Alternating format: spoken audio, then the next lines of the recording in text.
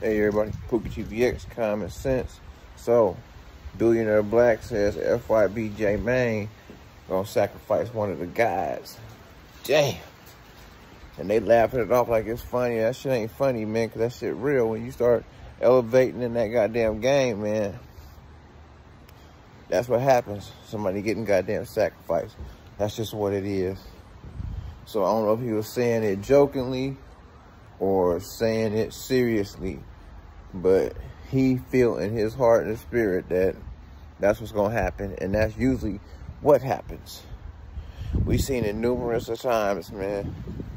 We've seen numerous people do the same shit. We've seen what, P. Diddy? Come on now, we've seen them all do it, man. Come on. Everybody that fucking elevate loses a goddamn person close to them. What? Who else? Kanye West lost his damn mama. Michael Jordan lost his damn daddy.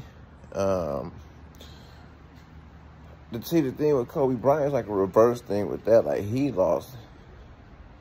got lost and lost his daughter at the same time. Like, that's crazy right there. I don't understand that one right there. But, yeah, and there's many more. They, come up real quick, and then and to get to that next level, they got the goddamn show they goddamn allegiance. Just like in a gang, when you want to get put in, you either gotta go slide on somebody, beat somebody ass, or get your ass beat, or some shit like that, to show your allegiance to the goddamn gang. Now, could FYBJ Mane be sacrificing one of the guys? Could. Possibly could. And if I was one of his guys, I goddamn steer clear of that goddamn nigga. I steer clear of that goddamn nigga, man. You goddamn right, I steer clear of that fucking fool. Ain't no way. Everything ain't no goddamn joke when your goddamn life on the goddamn line. It hit different. Ain't that what he say? It hit different. Shit, fuck all them hit difference and fuck all them goddamn whoops and shit. Fuck that shit, man. Your goddamn life on the goddamn line. Fuck around with this nigga, man. He trying to elevate. He don't give a damn. When they see that money come in, they don't want it to stop. So they make a choice. Just like when you get caught or you go in with each other on a goddamn murder or something and you want to get goddamn out. Yeah, you pulled the trigger, man. I didn't pull the goddamn trigger, man. I ain't, man. If you need me to testify, I will. But, I ain't do it, man. That's what happens. Same thing with the money. You get the money, you want to goddamn keep that shit coming in. And they tell you, hey, man, you know, you like your lifestyle and shit and what you're doing. You know, got nice shit around here. You want to keep that shit going, right? Yeah, man. Hey, I love y'all, man. Well, you got to show us that you really with us. You got to show us that you really with us. What you mean, man? Yeah, we need a name and address, man. Or somebody close to you. What? Give you a couple of, you let you think about it, man. Money start drying up, man. Shit.